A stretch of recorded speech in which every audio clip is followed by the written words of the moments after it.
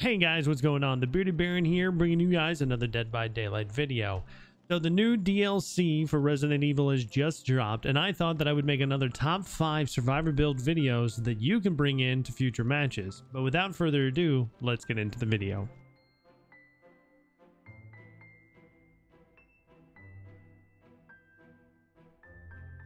Alright, so the first build that I have here is Don't Touch My Generator build.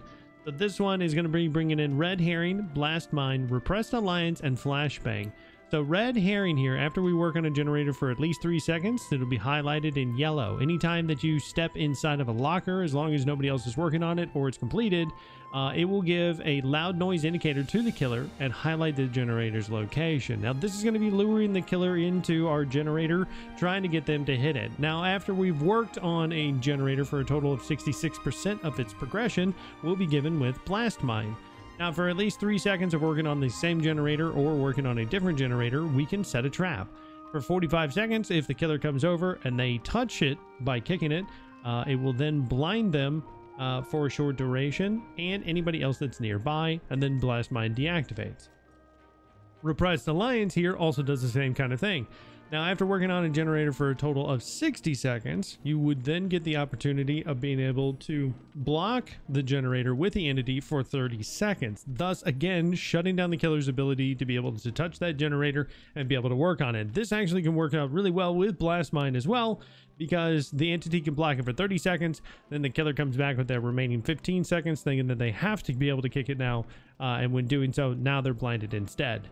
Lastly, we also have Flashbang here. Now this one is a Leon perk. This is another new perk. Blast Mine is a Jill perk, but Flashbang here, after completing 50% of any generator, we can get a charge for a flashbang. Basically all you do is step inside of a locker, hit the active button, and you will be given a flashbang as long as you don't have anything in your inventory, which is why I don't have anything listed here. But this particular build is pretty annoying against killers, and I highly recommend it. Alright, so build number 2 is going to be called Medic, and for good reason. So this one is going to allow us to be able to heal not only our injured self, but also an injured survivor extremely quickly. Now with Resurgence, anytime that we get pulled off of a hook or we unhook ourselves, we're going to gain that 50% instant progress to our healing. Now we're going to pair that up with Solidarity. So if the survivor that we're helping to heal up at that same time, if we are able to heal them and heal ourselves with that 50% conversion rate without using a med kit, this is going to work really well with Body Knowledge, because our healing speed and healing item efficiency is going to be increased by 33%, so we're going to be able to heal even faster. And with Bite the Bullet, when healing, you and the survivor you're healing make no noise, including grunts of pain. Also, there is no noise notification on failed healing skill checks, and healing regression is only by 1%. So this is definitely for something, if you're running over, if you're trying to find your teammate, and both of you are injured, this is an awesome way to be able to heal up both of you at the exact same time. Now, there are a lot of things that you could change out with this. You could run, instead of Body Knowledge, you could run with Will Make It. For example, if I can find it now, not there. Here we go, Will Make It. So anytime that you rescue a survivor from the hook, we gain 100% increased speed while healing others for 90 seconds after this. So this one could work really well if you are going in for the saves, especially if you are injured. Or you could just replace out Will Make It with any other kind of exhaustion perk that you would like to use as well. I do recommend that a lot of these builds do have some kind of an exhaustion perk, because a lot of time those exhaustion perks help you do an extended chase when you are with a killer, or to help provide other support for your teammates, such as head on with other stun durations or decisive strike. But it's up to you, whatever that you'd like to use. Or you could even go, if you wanted to, and you could go with Borrowed Time here, to allow you to give your unhookee, the rescued survivor, an additional hit instead of going down.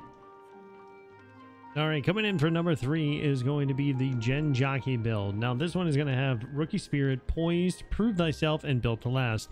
Now Rookie Spirit here, anytime that we complete 3 good or great skill checks while repairing in generators, we activate Rookie Spirit for the remainder of the trial. Once active, you can see the auras of any regressing generators. So this is going to be extremely helpful for us, knowing when the killer is running around, knowing where the killer is at, because you'll see it when, as soon as it gets regressed, if the killer brings in oppression, or anything else that would maybe trigger a generator starting to regress. Even with Ruin, you would start to see where they would be able to regress. You're going to be able to run over to those as quickly as possible and continue to work on them. Now, poised here, anytime that you complete a generator, you're going to leave no scratch marks for 10 seconds. This is really good if you need to get away very quickly, especially after just finishing off a generator. A lot of times the killer will be looking around in that area because they know somebody was just there, but now and not having any kind of scratch marks for 10 seconds is going to give you that awesome head start to be able to get away. Now, Prove Thyself here is kind of just an absolute staple in the gen rushing community.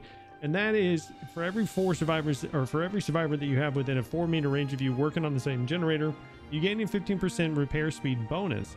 It's also applied to everybody there. You gain 100% more blood points for co-op actions as well. So not only do you get more blood points, but you also work on generators faster when you're working with teammates. Now, this last one here, like most of these builds, is kind of an optional kind of thing. Built to last. Once per trial, the depleted item that we have will refill 50% of its charges after 10 seconds. So if we bring in a Commodious Toolbox, which moderately increases the repair speed with a wire spool and socket swivels, now we're going to be able to push through probably our last 2 gens, 1 gen with the Commodious Toolbox, be able to finish up that round to get out of the match as fast as we possibly can. Now, instead of Built to Last, you could also go with Bond. Bond is another great perk, and it works out really well, so that way you can see the auras of any survivors that are around you within 36-meter range, so that way you can run over with them to get that Prove Thyself buff. But like I said, it's very interchangeable. These are definitely great with Survive with Friends groups, and I highly recommend them as well. Next up, for number 4, we have the Totem Killer build. Now, this one is particularly great if you find yourself running into matches where a lot of killers are bringing in those hex totems and you can't find them. This build right here will absolutely shred through them, and I'll explain why. So the first thing we're going to be bringing is the rainbow map with a retardant jelly and an odd stamp. Now, this is going to increase the range of our reading ability on the map, and because it is a rainbow map, we unlock being able to see the hatch, the exit gates, totems, generators, hooks, everything. And then the retardant jelly also slows down the burning rate of the map. Now, small game. Now, this is extra. Okay, so you don't necessarily need to bring this into the match because this build right here will still be able to find the totems fairly quickly anyways. So small game, anytime that we get a within a 45-degree section of a range of 12 meters, small game has a cooldown of 10 seconds. So essentially, you're going to get an audible warning anytime that a totem is within a 45-degree cone in front of you with a maximum distance of 12 meters. Now, we're also bringing in Open-Handed, which increases our aura reading ranges by 16 meters. So now that 45-degree cone turns from 12 meters into 28 meters. It becomes much, much larger.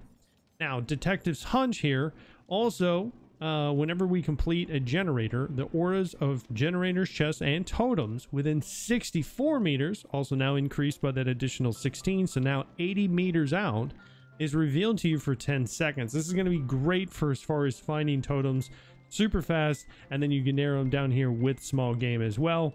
Now, every time that you do cleanse a totem, the detection cone is reduced by 5 degrees, which is where the map kind of comes into play if you're having a hard time being able to find it. Honestly, if you just keep continuously swaying back and forth as you're running with small game, it'll keep triggering, it'll keep proccing, and eventually you'll be able to find it. The last one here is going to be Counterforce. Now, this one is a new Jill perk, and you cleanse totems 20% faster. Now, after you cleanse a totem, you will see the auras of the furthest totem from you for 4 seconds, and gain an additional 20% stackable speed bonus to cleansing totems for the remainder of the trial. So altogether, this is very, very great for being able to find those totems extremely fast, being able to break them extremely fast, and then move on, find the next one. Now, last but not least on this build is the Flash Bang build. Now, I'll explain what I mean here. Now, the item that you can bring in is honestly whatever that you would like to. I recommend maybe just a first aid kit to be able to heal you during the match, but you could bring in a flashlight, a toolbox, anything that you wanted to. But essentially for this build, what we're trying to do here is we're trying to double tap the killer as we're running into it. So we're going to be running with Flashbang, Deception, Head On, and Quick and Quiet. So now the first time around that we go around the loop, you know, go around a loop, you can use deception, which will mind game the killer into thinking that you're not in there. Secondly, followed it up with quick and quiet, because now when we vault or hide action noises, our noise detection and audio range is reduced by 100%. So therefore we can vault into a locker extremely quiet. The killer won't hear us at all. Now we have head on. After standing in the locker for 3 seconds, head on activates. When we pop out of that locker, we will stun the killer for 3 seconds. At this point, what you're going to want to do is if you have that flashbang with you, which you cannot have if you have this item, so maybe we don't have that item, but with the flashbang, now that you've head on stunned them, now you can immediately pop out of the locker, drop the flashbang at their feet, they're stunned for 3 seconds, and now they're blind, and you can keep on moving forward. This is a very fun build for as far as being able to loop killers, run around killers, kind of annoy killers, and it can be super fun. But I only recommend this build if you're very comfortable with being able to loop killers. But I have been having quite a bit of fun with flashbang and doing this to killers during matches, so hopefully you guys will enjoy this as well. All right guys, that's going to be my video. Let me know down in the comment section below which build that you like the most, and maybe if a different build that you think that would be really good using either new Leon's perks or new Jill's perks. But guys, I hope everybody has an amazing evening, and I'll see you all in the fog.